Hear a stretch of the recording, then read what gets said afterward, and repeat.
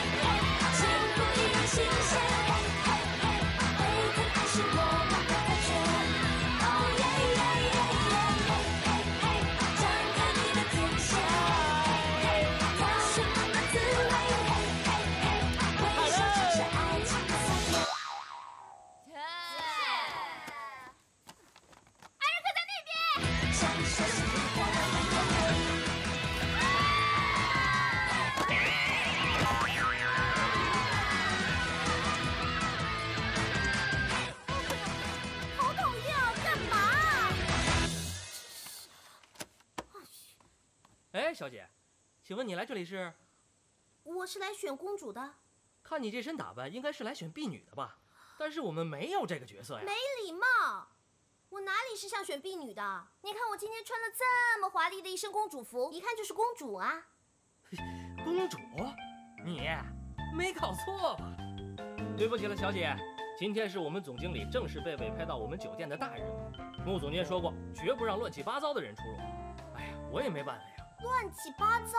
哎，我从头到下哪里看到我乱七八糟啊？你哪里都是乱七八糟的，不能进。哎呀，不能进！你让我进去！不能进！你让我进去！哎，我警告你啊，你要是不让我进去，我要是选不上的话，我跟你没完了！哎，你跟我没完，我也不能让你进。你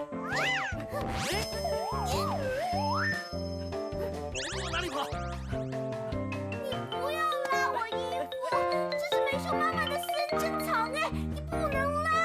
谁的妈妈我也不能让你进去！别拉我！哎，别拉我！不行，别拉！不能进！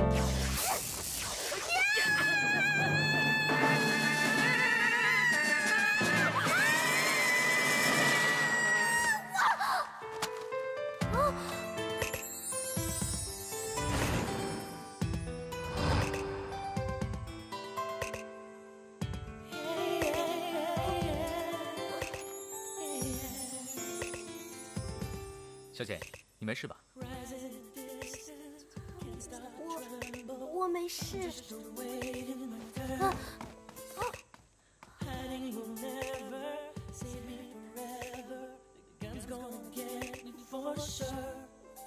哎，季董事，你没事吧？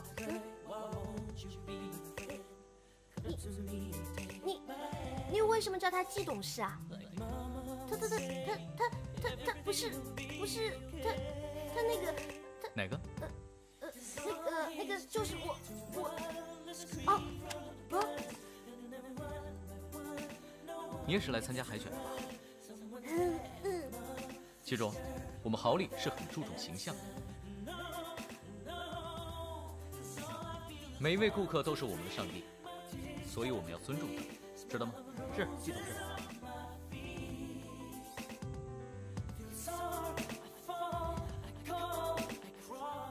跟我走吧。啊？走吧。你在哪里啊？干嘛像老婆审问老公一样？我们是那种关系吗？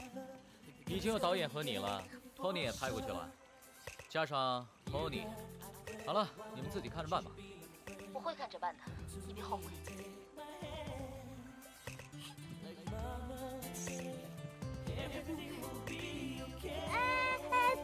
等一下，请问你是 Eric 吗？就这个。我像吗？是真的耶！我居然见到艾瑞克本人了，我不会是在做梦吧？你现在做梦是不是太早了点啊？我也怀疑我是不是在做梦。不是说让我们自己看着办吗？你来干嘛？季如风，你的品味越来越让人琢磨不透了。你好，我是刘小贝。不去琢磨，当然琢磨不透。况且我也不是穆之晴，全天下的人都知道，穆之晴的品味就只有向天齐。我的品味不需要你来评判，要你评判的是现在在圆梦厅的那些人。不过，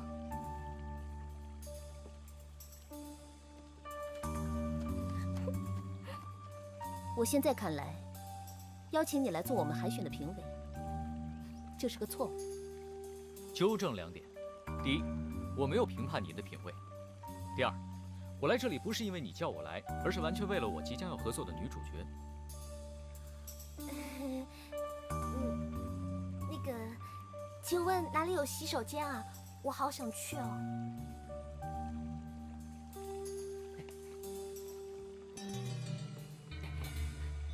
我知道洗手间在哪里，我带你去。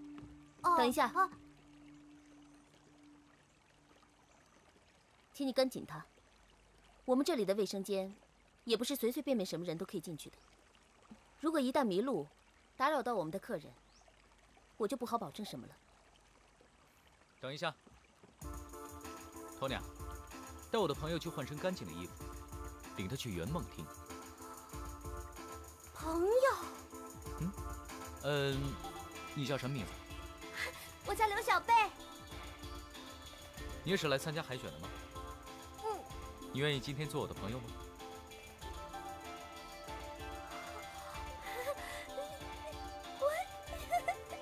好，托尼，带他去吧。我先去。行，看来我也要换一身干净的衣服，免得破坏好礼的形象。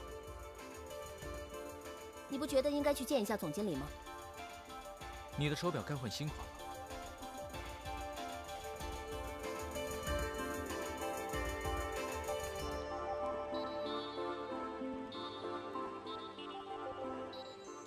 哎，来了，随便坐啊。来，干！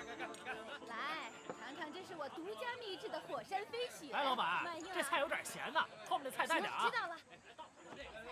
哎，美秀啊，来我啦们。的菜呢？哎，快点催一下啊！行了，知道了。哎您先吃着啊，先吃着。吃着。马上就来。哎，老板，给我们来瓶啤酒啊。啊，啤酒啊。对。行。哎，美秀啊，给我拿2双筷子。知道了，来了。看把你给忙的。美秀啊，怎么就你一个人在忙？你们家小贝呢？哎，我问你啊，艾瑞克真的是豪利集团的大官吗？哎呀，是董事好不好？艾瑞克不只是大明星，我告诉你啊，是第2大股东。哦，哎，小心点儿！你没看见吗？这次我的公主女主角选拔就是豪利冠名举办的，选出来的人呀，还将与艾瑞克一起成为豪利新一年度的代言人。哎，那这样的话，艾瑞克就是名副其实的王子了。那当然。他竟然说我是他的朋友。他可没有你这样的朋友，不好意思。哪里不像啊？你不觉得王子应该配公主吗？就你这个样子呀！哎呀，哦对了，我去给你拿一套衣服。前面直走右转是洗手间，你去吧。哦。哎，对了，你……我确定。你先过去，我认识。啊。像女人一样，真的不太好。不要说我像女人好吗？你不觉得我很 man 吗？哦，好 man 啊！哒哒哒哒。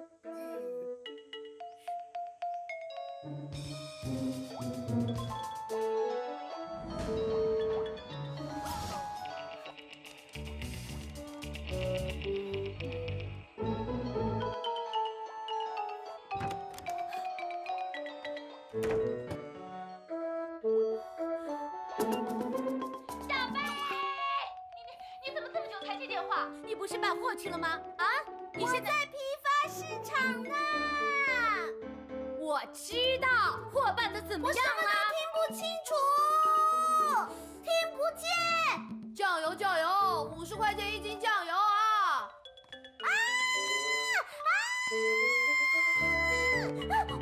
干什么？对不起，小姐，我刚从加拿大回来，我不会讲中文哦 ，sorry 了。妈，你看，你就因为你给我打电话，人家把水溅我一身哎，你这个怎么卖啊？怎么了？我现在好忙，什么？我真的好忙，忙好之后我再打给你妈，就这样，再见，拜。好，哎，挂了啊。喂，切，真挂了。这丫头不是为了几毛钱又跟人吵架了吧？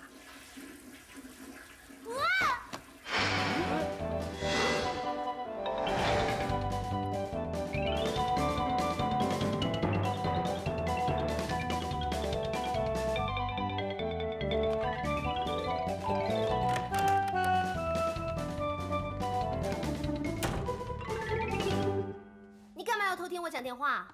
你演得这么入戏，我怎么好意思打扰你？那你也不告诉我一声，还站在那边看。你表演也太投入了，听不到别的声音。喂，这是男厕所，你不打算出去啊？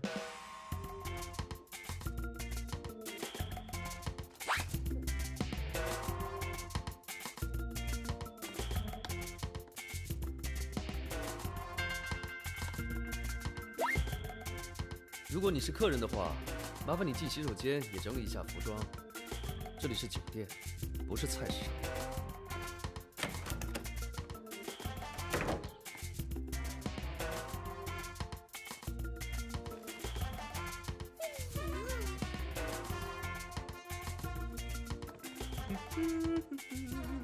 喂，向总经理，这是给艾瑞个朋友准备的。她是如风的女伴。哦，是的。那你可要看清楚，别认错人了。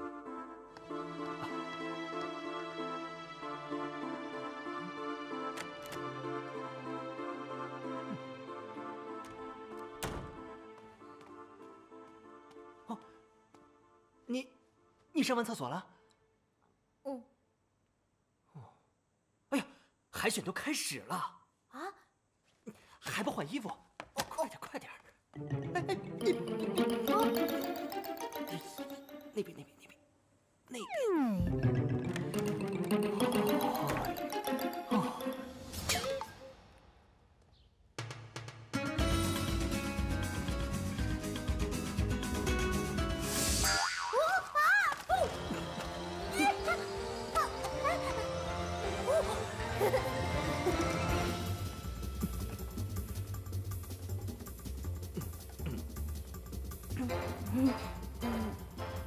还不错吧？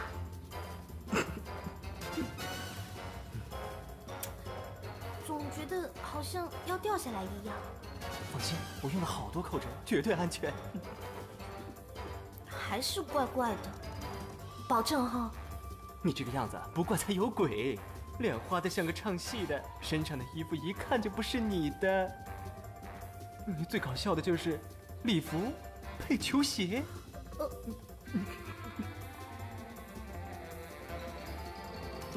那怎么办啊？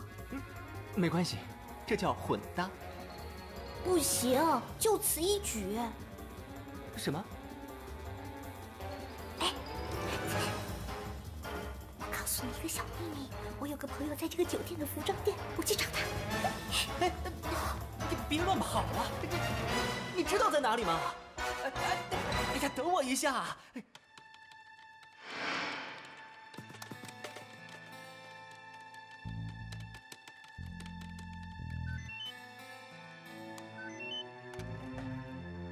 说，告诉好人员，在董事会做出任何决定之前，我不会给他答复的。还有，桃李村的任何电话都不要再接了。就这样。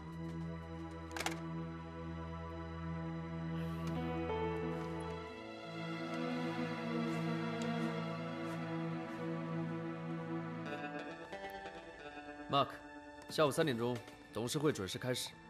我下去拿点东西。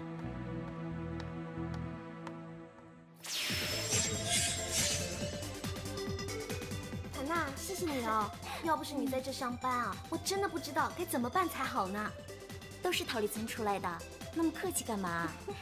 你等着，我给你拿鞋去啊！好啊好啊，谢谢你。没事的。哇，好漂亮哦！哎，过来，过来看看限量版的。哇，好漂亮哦！这种鞋子真的是华而不实，穿着真的不能走路，而且贵得难以想象。可是穿上鞋子的这一刻，我突然好希望，好希望，我也能有那么一天，穿上这样一双鞋子，和我的王子一起跳舞。全世界就这么一双，5万多呢，这么贵？你们总经理是谁啊？对女朋友也太好了吧？我刚来这儿，也没见过总经理。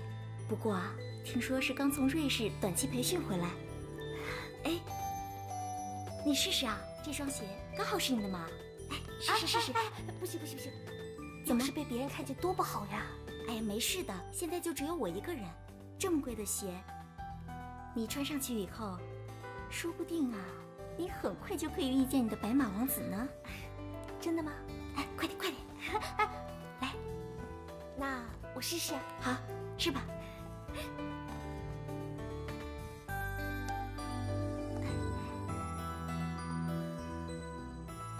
怎么样？哇，真的好美哎！真的好像公主的水晶鞋一样。哇！你们在干什么？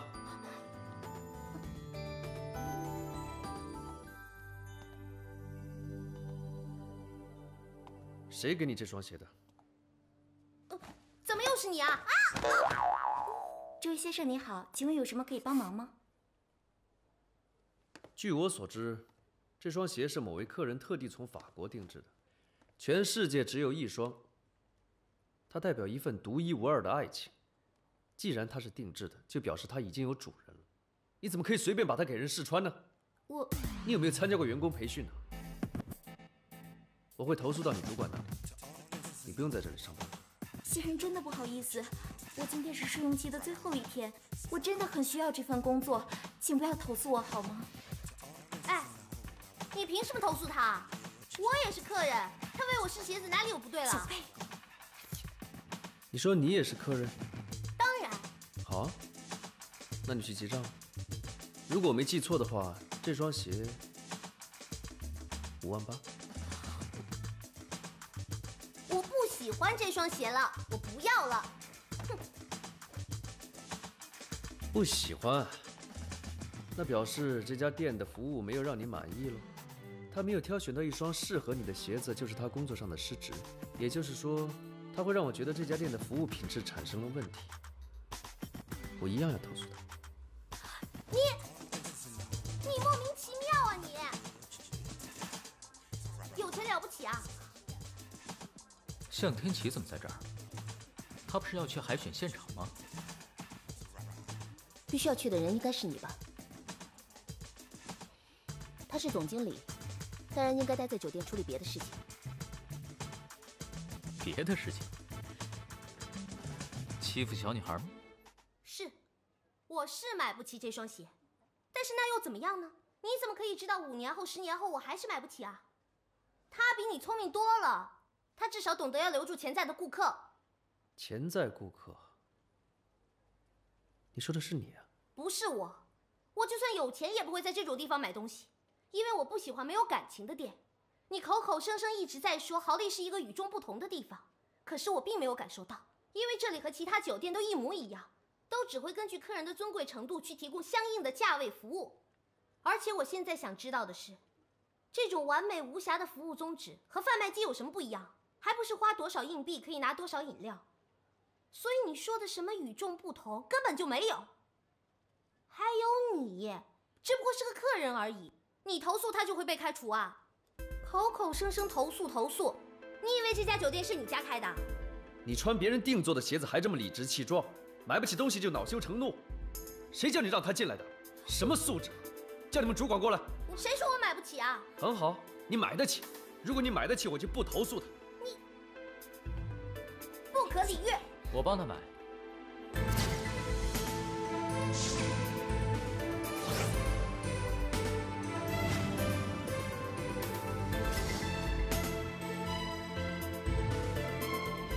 麻烦你把这双鞋包起来，不管多少钱，我来付。哇，神安瑞可！好，我马上就去。你这不是和我作对吗？你明知道这双，你不是说过吗？只要他买得起店里的任何一双鞋子，就不为难他的朋友。不过就是一双鞋，你要就给你。只是我要提醒你，海选快开始了，你不要耽误自己的工作，影响公司的形象。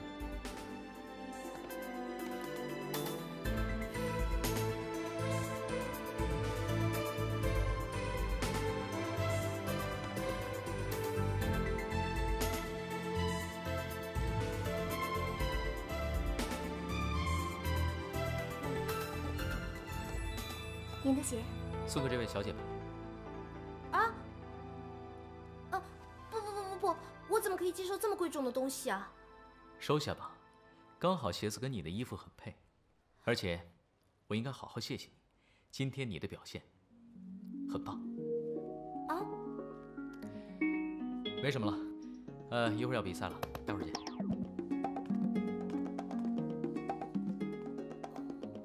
季如风，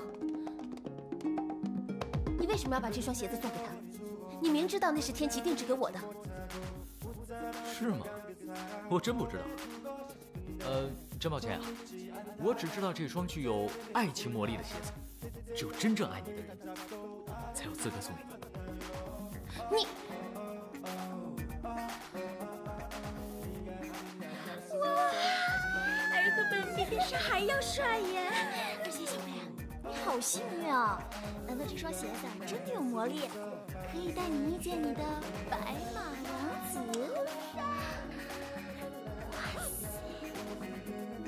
完了！我要参加比赛了，我先走了。哎，小贝，你的鞋啊！小贝，哎，小贝，你的鞋啊！好，今天人真多。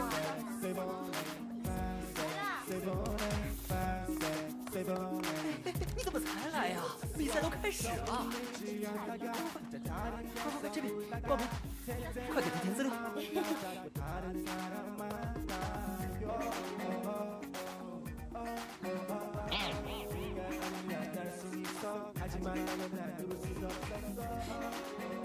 你没去买鞋子呀？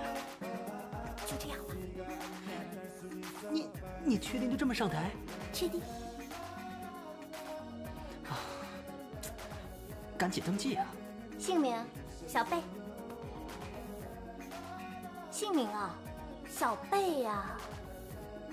我问你大名呢？我大名小名都叫小贝，刘小贝。人家可是艾瑞克的朋友。赶紧的，艾瑞克，快点登记。艾瑞克。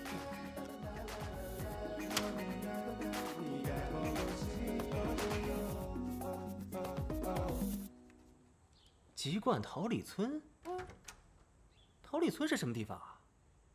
桃李村是我的家乡啊。我说是谁呢？原来是好再来的盒饭妹呀。姚思思，你怎么会在这里啊？这是为艾瑞克选的公主活动，像我这种真正的公主，怎么能不来参加呢？倒是你一个送盒饭的，来凑什么热闹？到最后谁是公主还不知道呢？你少在这臭美了。那走着瞧喽。哇，这什么情况啊？她是我中学同学，她叫姚思思。我跟她有不共戴天之仇。大沙下游过一群鸭，快来数一数，2、4、6、7、8，咕嘎咕嘎，真呀真多呀，数不清到底多少呀。好棒！好啦，同学们到旁边休息一下吧。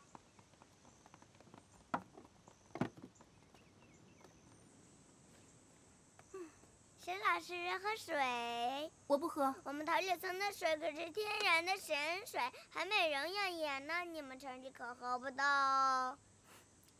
好，谢谢。不客气。哎，小宝，我问你啊，你姐姐平时在剧组里打杂存了多少钱呢？她的存钱罐没有我的存钱罐大，能存多少钱呀？啊？那她还答应的那么爽快，说1个星期内给我弄到钢琴。如果没有钢琴的话，我是不会留在这儿的。陈老师，你别走嘛！既然我姐答应了，她就一定有办法的。什么办法？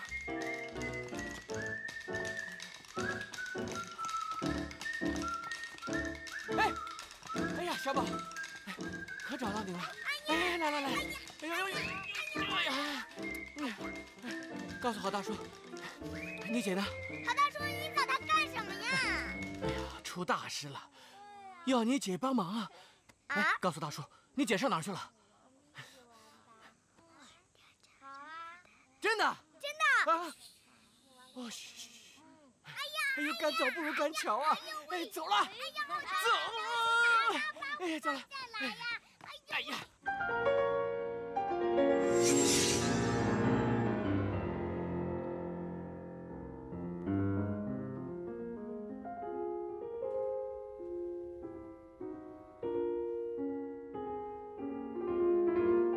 哎，你喜欢听钢琴曲吗？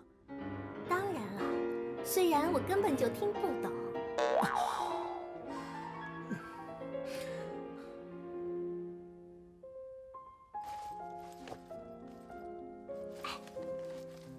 问件事，这上面写的是不是真的？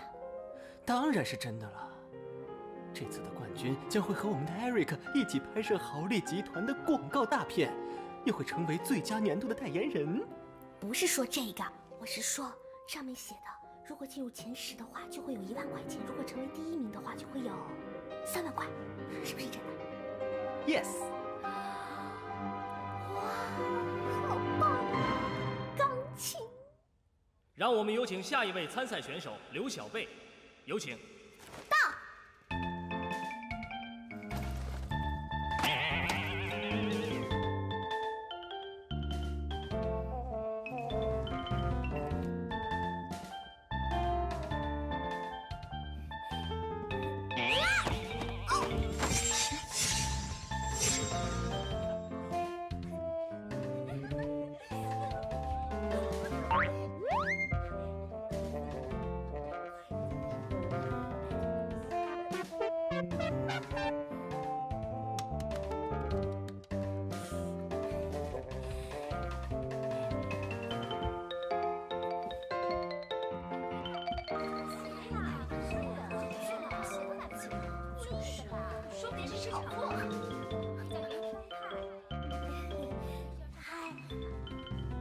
大家好，我叫刘小贝，你们好。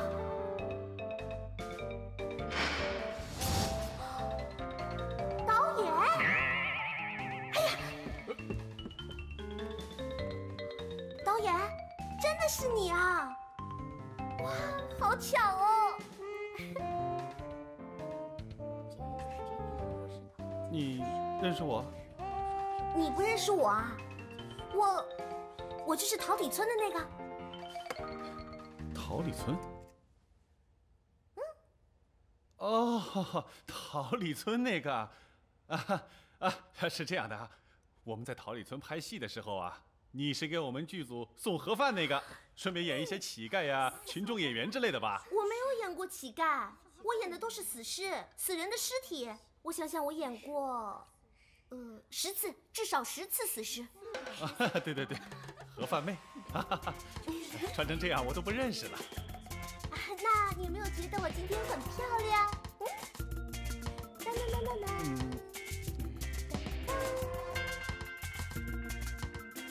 你们认亲认完了吗？这位刘小贝小姐，你什么时候开始表演？我可以借用一下这个水吗？当然可以啊。那我可以借用一下那个水吗？谢谢。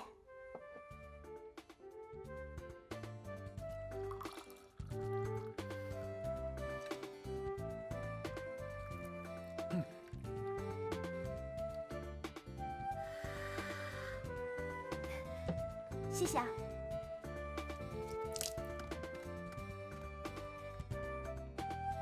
今天我要给大家表演一个短剧，短剧的内容是早上海边发生的一切。就你一个人吗？是的。好，开始吧。早上的海浪声是最安静的，因为刚刚睡醒。这个时候的海浪声要比任何时候都来得温柔。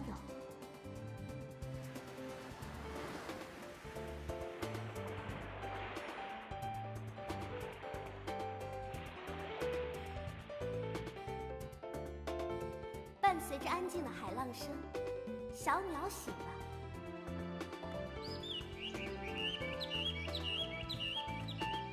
这个时候啊，胖胖的老母鸡也跟着起来了。妈，你又在这洗衣服呀？是啊，你看我这儿子多调皮，昨天在沙地上打滚，害我洗一脸盆子衣服。嘿呀，这有什么？你看我挺这么大一肚子，还一个人过来洗衣服呢。是啊，你看看你，挺那么大一肚子就回去歇着吧，这样的话多危险啊！哎呦，这算什么呀？真没事，昨天我一个人还在这洗了一大筐呢。哎呦，我洗了丈妈，我快要生了。啊，快要生了！哎呦，挺着，我给你叫救护车。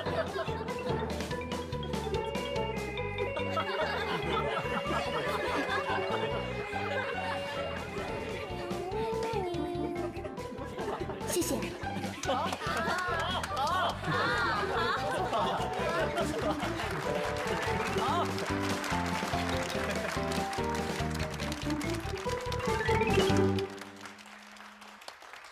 我是第一次看到这样的表演，有点吓了一跳。是小贝吗？我想问一下，为什么要用这样的表演方式呢？因为这些都是我在桃李村生活了20几年的样子，这些东西全部都已经印在我的脑子里了，想擦都擦不掉。那，你手上那个瓶子，这个早就被我玩腻了。没想到你还有这么一手啊！所以呢？你们让他通过吗？不行吗？我承认，你的表现的确很精彩，但是我必须重赶申，快按下钮订阅梦婷文创。我们这次选拔目的是我的公主，也是豪礼集团的形象代言人。你们莫非就想让这样一个光着脚丫、提着裙子的女生拿着瓶子，在所有的观众跟顾客面前唱大戏吗？不可以吗？有谁规定公主一定要穿得像娃娃一样坐在那里接受所有人的顶礼膜拜？季董事，我不想跟你争论什么。如果你硬要她留下来，可以，我退出。穆总监，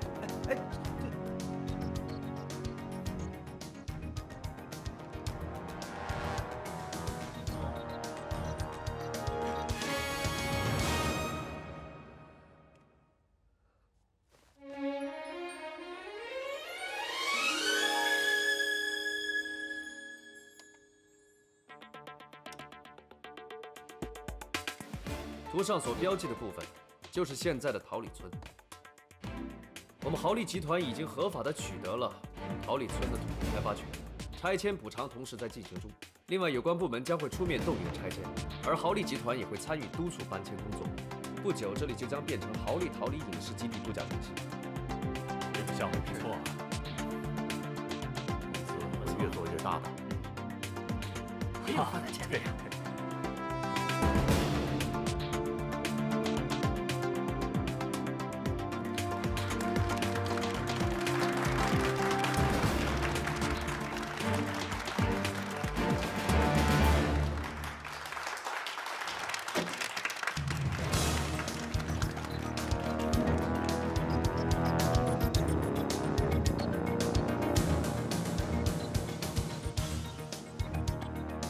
不好意思，各位，我来晚了，我应该没有错过总经理的精彩演说吧？邱岩副总，你不是生病了吗？怎么抱病来开会？我是怕有人盲目进去造成公司损失，所以特意过来提醒一下。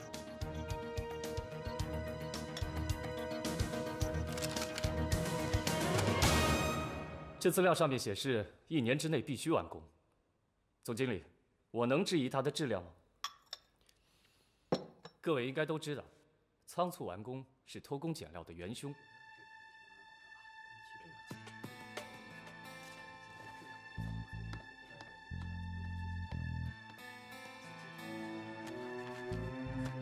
我已经邀请了国内最顶尖的城区规划机构，你手上这份报告，就是经过专业团队最精密的效率计算。只要没人消极怠工，1年内要改造桃李村，时间上是绰绰有余。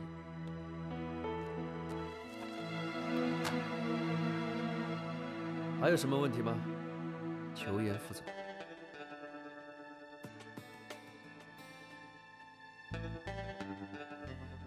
如果没有问题的话，我们将马上跟美国 K-Line 集团签订协议。有了美国资金的合作，我相信这个开发案会推动得更完美。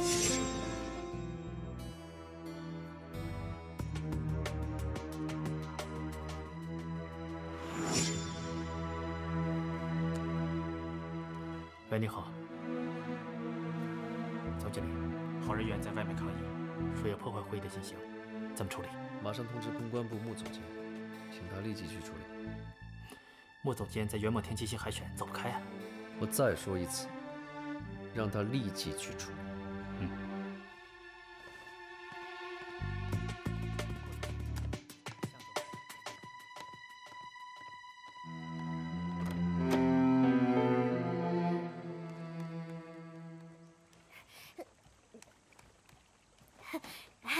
谢谢啊，还给你。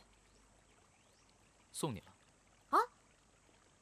哎呀，我不能要了，每次都是因为我的关系，害得你跟那个总监老是吵架，不好意思啊。不关你的事了，最近他一直是这样，从来没有和我站在同一边。哎，你们很亲密吧？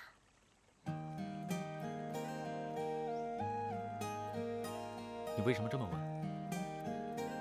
因为只有关系很亲密的人，他们之间才会这样毫无顾忌的吵架、赌气什么的。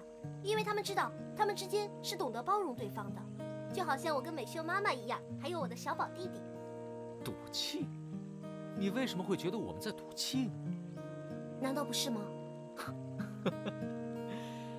你不了解知情，知行他不是一个会赌气的人，尤其是和我。你会不会觉得我这个人挺没风度的，总是对女孩子寸步不让？好像有那么一点点，不过就只有一点点。哎，没关系，其实，但是在我心里知道，你的心里其实是很让着他的。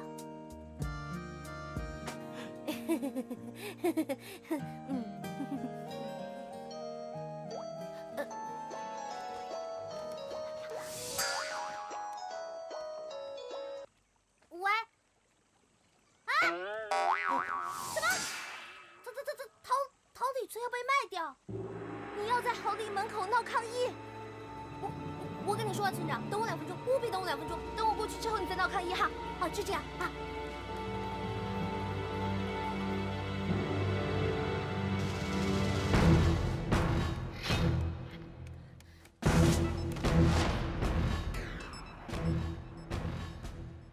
给我一点时间，关于选拔的事情我有话跟你说。可是我现在没有时间，我有比选拔更重要的事情，我要先走了。听我说，我能让你顺利进入初选，但是你必须答应我一个条件。什么条件？你是桃李村的吧？你们村长正在我们集团门口闹事，引来很多人围观，这会严重损害我们的形象。只要你能想办法让他回去，我保证你进入前10强。可是你知道我们村长为什么这么做吗？就因为你们随随便便的一句话，就可以改变我们全村子的人几10年的生活，让他们一瞬间化为乌有。就凭你随随便便的一句话，就可以让我想成为公主就成为公主，想变为小丑就变为小丑。我确实是很想成为公主，可是我也不要靠施舍，不要靠践踏尊严。就算不是公主，你也不可以用手把人玩弄于股掌之间。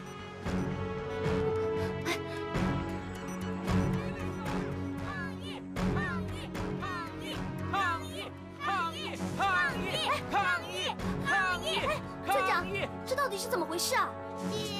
小贝啊，他们总经理啊，说要在桃李村建什么影视基地，让咱们桃李村全村的居民在1个月之内统统搬出去。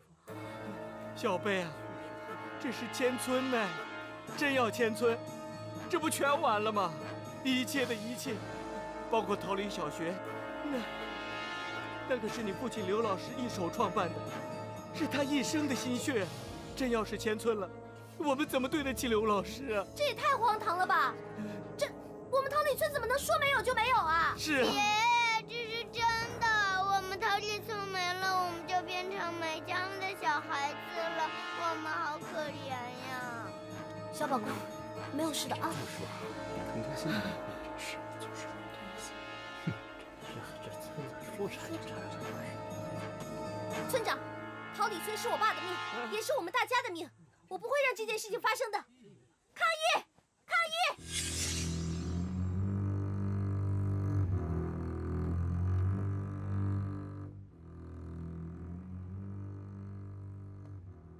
对不起，我没有说服刘小贝。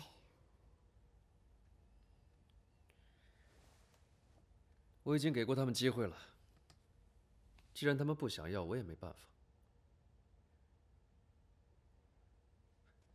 马上通知警方，说这里有人非法聚集闹事，叫他们来处理。非要这样做吗？这话你应该跟他们说。你也很清楚，这个企划案对大家都有好处。我也不是把他们赶走就不理他们了，我会重新安排他们的住处。等到楼盖成了，他们每人能够分到1户，房价会被炒起来。到时候他们手上那些房子是目前市值的2倍，他们可以不用这么辛苦的工作了。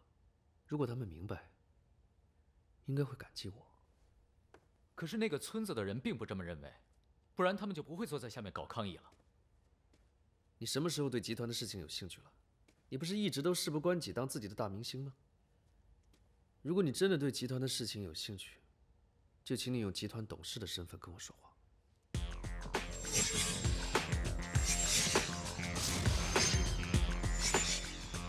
要是你真的不忍心，就劝他们赶紧离开。他们是法盲，你不是。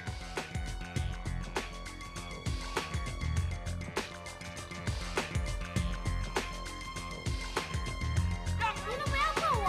我告诉你们，你们今天谁敢碰我，我就跟你们拼了！抗议！抗议！抗议！托尼，把我在鞋店买的鞋子拿过来。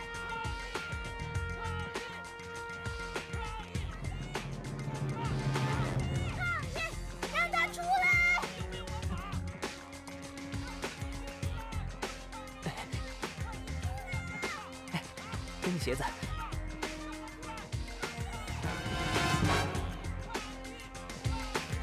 让你们总经理出来！让你们总经理出来啊！抗议！你们都先回去吧。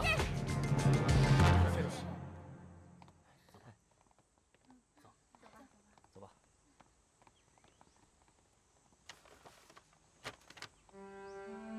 穿上这个，带他们离开吧。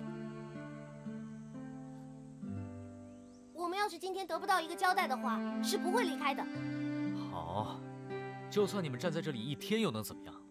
你们改变不了总经理的决定，没人能改变。你们再不走，警察马上就要来了，到时候吃亏的是你们。有时候退一步还可能有生机，把自己的路给堵绝了，到时候可就再也没有机会了。 姐，我们走吧。小贝啊，我看我们还是先回去吧。这位先生说的也有道理啊，退一步或许还能有机会呢。要是真闹到公安局，双方就没得谈了。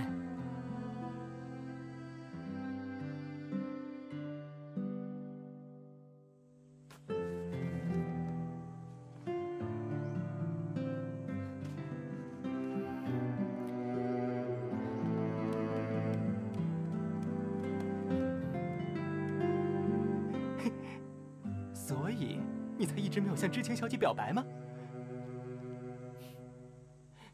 不明白。就是说你不想把自己的路堵死，所以你退一步，期望有更新的机会，对吧？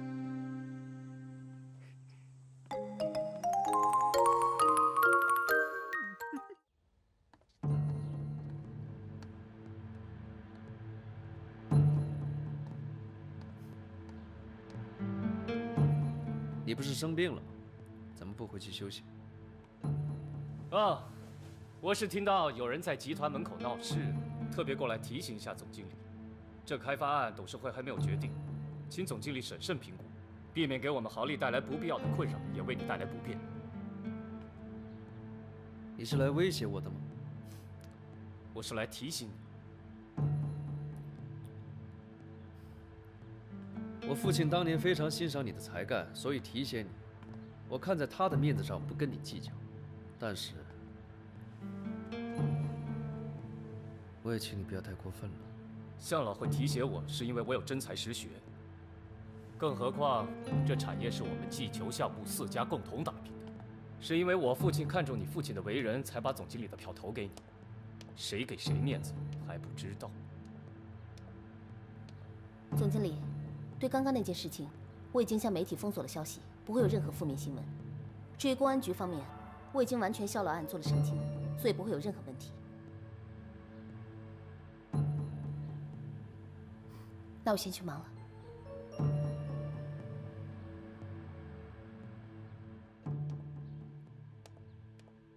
还有什么问题吗？求言副总。没事，好得很。 天堂梦影视基地开发案进行得非常顺利，美国最大的旅游开发商 K-Line 已经口头上答应跟我们合作。我希望你可以配合我，一起完成这个项目。如果你还是以身体不佳、没有精力为由，我也不会勉强你。3天后，董事会依然会顺利召开，我相信一切都会很顺利。虽然你可能会有些遗憾。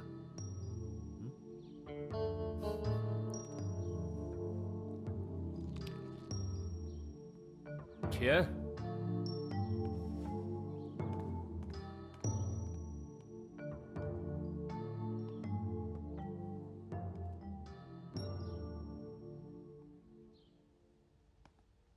Mark， 把我明天的活动全部取消，我要出去一趟。啊？说搬就搬，还有没有王法了？这简直是当我们这一村子的人都是死的。哎呀，好了嘛，你不要生气了，气坏了身子很不划算哎。哎，船到桥头自然直，我们肯定会想到办法的。话是这么说，可是你爸爸的债还没还完，就发生这种事。哦，还有那个人。啊，那个人一辈子窝囊，他简直就是窝囊废，我从来对他就没有信心。唉，妈，哪个人啊？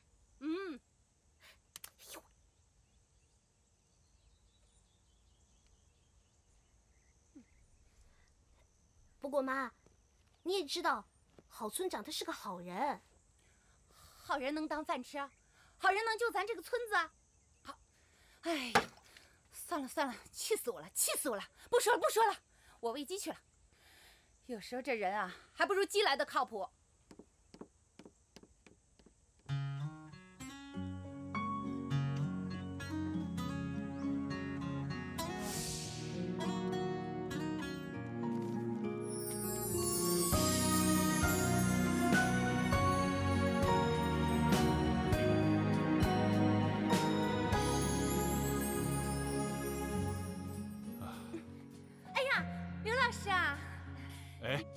秀姑娘，哎，你怎么会有空啊？今天？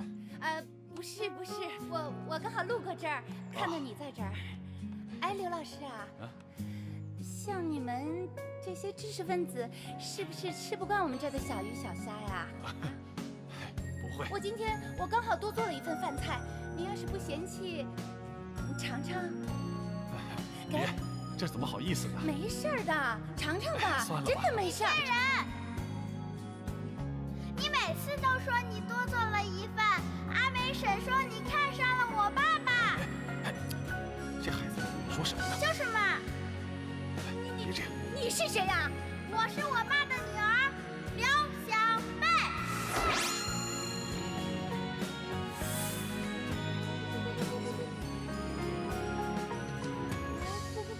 哎，妈，啊？什么事啊？啊？没事，就是想叫叫你啊。这丫头！哎，你们俩怎么回事啊？啊！哎，你给我回来！哎，我看你们俩往哪儿跑，都给我进去！爸，我想你了，你好吗？你现在是不是躲在这里的某个角落看着我们呢？放心吧，无论有多么的困难，只要你还在这里，我就会帮你守住这里，守住这里的一切，因为我是你的女儿。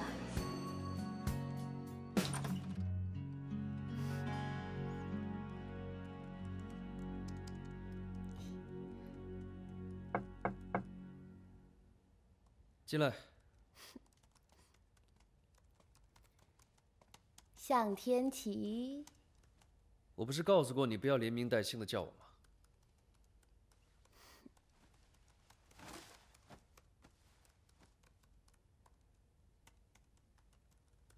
我送你的手链呢？怎么不戴？哦，收起来了，怕带坏了。带坏了我再给你买新的嘛。好。今天辛苦你了，有时候看你那么辛苦，我也挺心疼的。所以呢？所以我希望我们结婚以后，你不要再工作了，在家好好休息。不要工作？那我还有很多……谢谢你帮我把公司管理这么好。总之，我想要奖励你。奖励什么？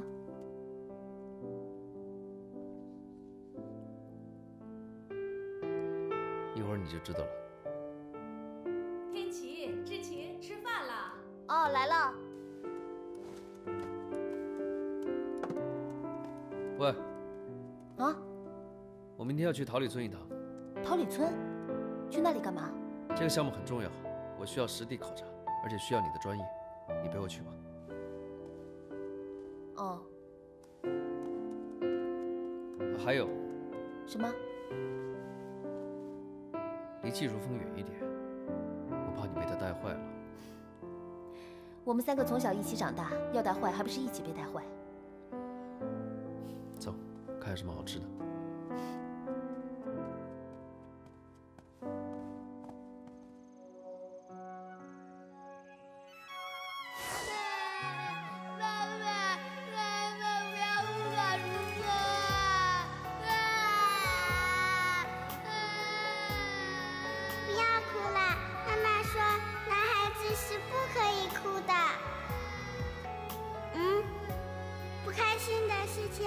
就和这纸巾一起丢掉。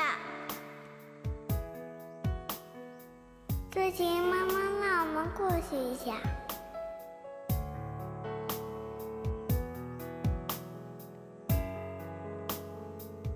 如风，别忘了你还有我。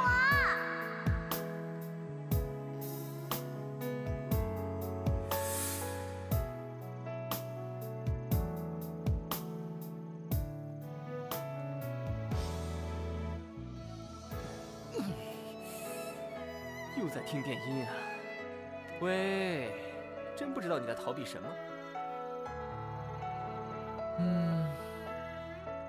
我在等啊。听说今天晚上有狮子座流星雨，不知道能不能看见。哪有流星雨啊？哎，这边。喂，你们2个吃饭了？终于要开饭了，真不容易。哎，来了来了，我来吧，没事没事，小心啊。天琪啊，你不觉得你的计划过于激进了吗？你把公司交给我管理，就应该给我足够的执行权限。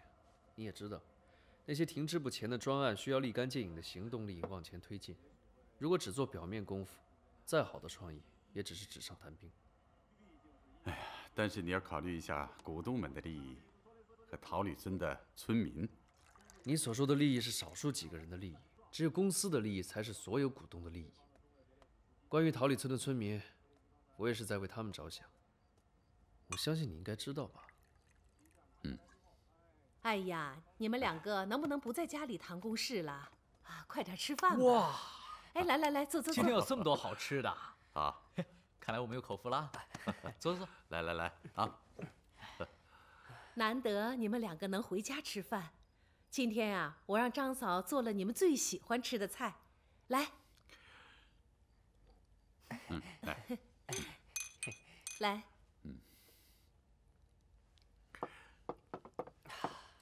如风啊，最近挺轰动的啊！听说好莱坞都有意找你合作了，是吧？伯父您过奖了。从小天琪就对酒店管理非常有天分，我呢却不能继承父业，只能在娱乐圈打混了。你这孩子还蛮谦虚的。当年我和你爸爸，还有裘岩的爸爸，还有知情的爸爸，创建了豪利集团。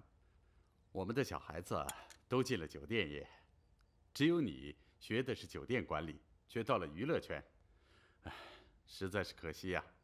其实孩子们当中啊，只有你最有天分，怪我们没有栽培好你。我父母亲因为车祸去世，从小就是您跟伯母照顾，我已经很感激了。所以啊，伯父，以后您不要再说这些话了。您再说这些话，我就不敢来吃饭了。哎，那我可不答应啊。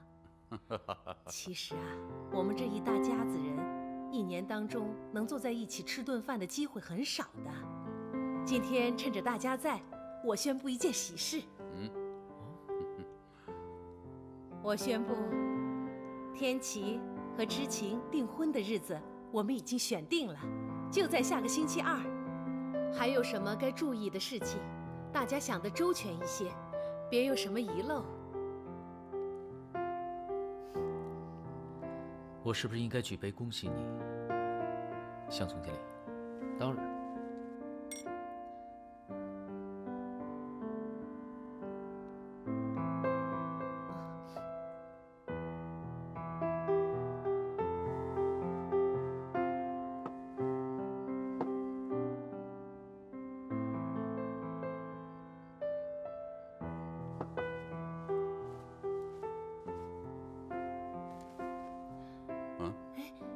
伯父、伯母，对不起，我暂时没有订婚的打算。为什么？天琪，其中的原因在你不在我。你真的确定你了解我吗？你真的做好准备了吗？我们从小一起长大，你的梦想不就是当我的新娘吗？所以呢？所以一切都要这么理所当然吗？女主角不入戏啊。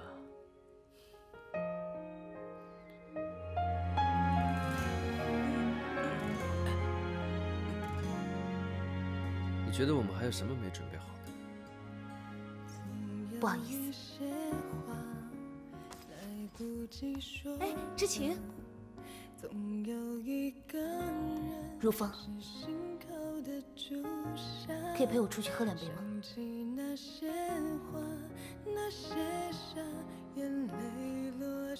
随时奉陪。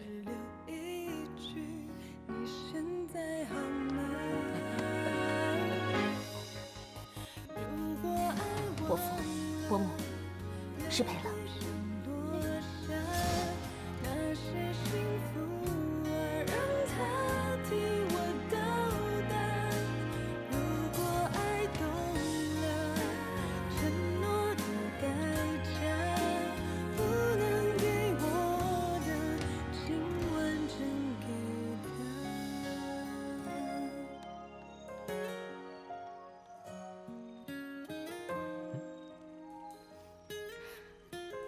The Romance County， 你也喜欢这支酒？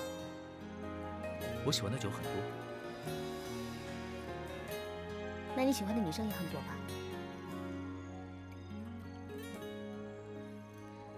为什么不问我原因？我们好不容易站在同一边，为什么要问这些无聊的问题？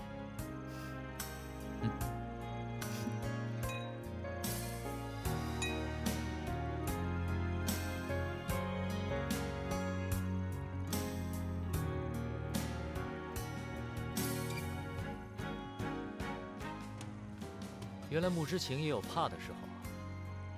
是吗？我怕什么？你怕把自己的路给挡死，以后再也没有机会了。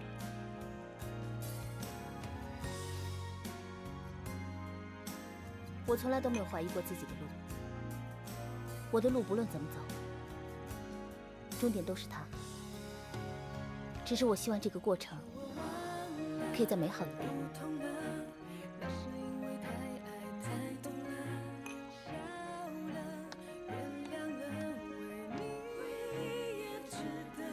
比起手链，宽大的手表才是你想要的，不是吗？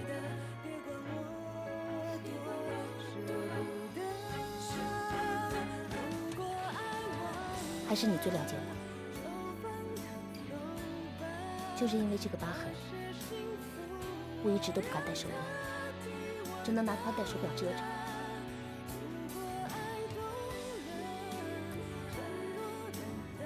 不过天琪从来没有发现过。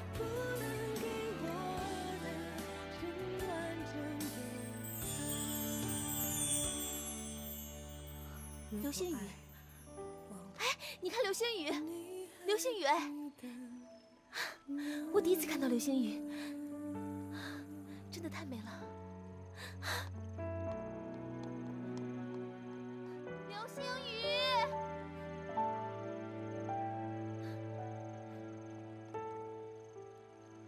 穆之晴，你知道世界上最遥远的距离是什么吗？是什么？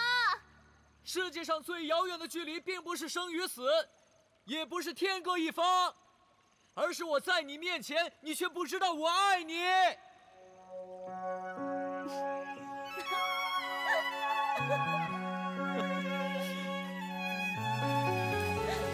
这台词也太老土了吧！哎，你要过气了。穆之晴，你一点也没有小时候可爱了。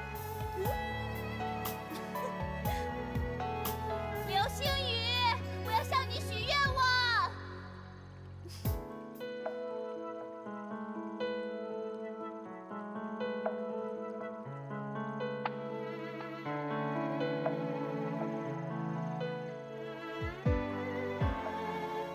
对不起，我暂时没有夺婚的打算。你的梦想不就是当我的新娘吗？天琪，其中的原因在你不在我。你真的确定你了解我吗？你真的做好准备了吗？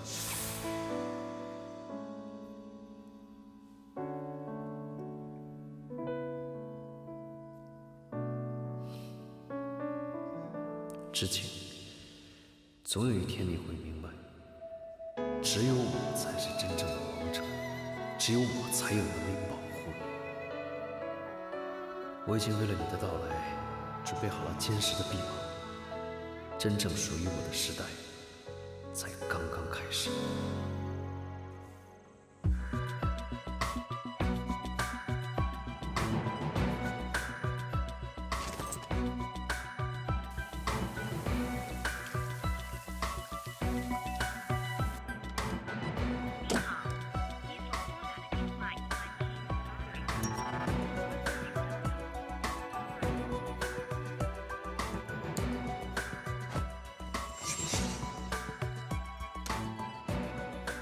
志杰，约定的时间已经到了，找不到你我先走了。我们在桃李村的桃李酒店碰面，就这样。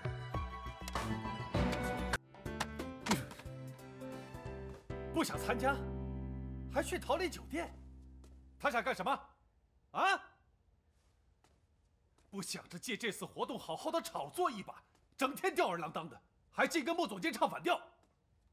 他真以为自己很红啊？本来就很红嘛。现在什么年代？你不炒作点负面新闻，早就被那些初出茅庐的小伙子拍死在沙滩上了，他还红呢。不行，现在是造势的关键时候，一定要想办法炒作，知道吧？他刚才说去桃李酒店是吧？是啊。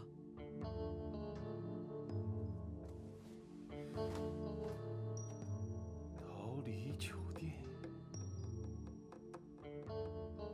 你去，把昨天参加海选那个演员资料给我拿过来。哎呀，拿个资料你也这么办？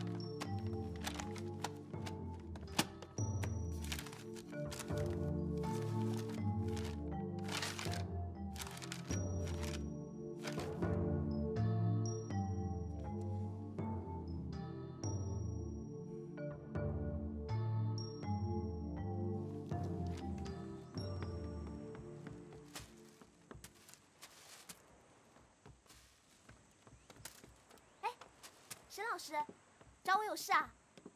刘小贝，你答应我的钢琴呢？我现在最后通知，如果1个星期之内我看不到钢琴的话，我是不可能继续留在这里教音乐的。哎，不是要1个礼拜吗？没问题，包在我身上，相信我，一定 OK。相信你？当然了。嗨，相信我姐的话，还不如相信我能考60分。大人说话，小孩子不要插嘴，知道吗？别老以为我什么都不懂，我都6岁了。6岁你还一样是我弟弟，60岁也是。那你昨天还说……我警告你哦，你要是再敢不闭嘴的话，我就把你昨天晚上尿床的事情告诉沈婉欣。你要是再敢破坏我在婉欣心中的形象，我就把青蛙放在你被子。就你再说，再说，啊，再说。好痛啊！小宝，来，不疼吧？喂，导演。哈哈，刘小贝，是这样的，鉴于呢那天我们对你初选的表演意见上有点分歧，我们觉得应该再给你一次机会。真的吗？是呀。什么机会啊？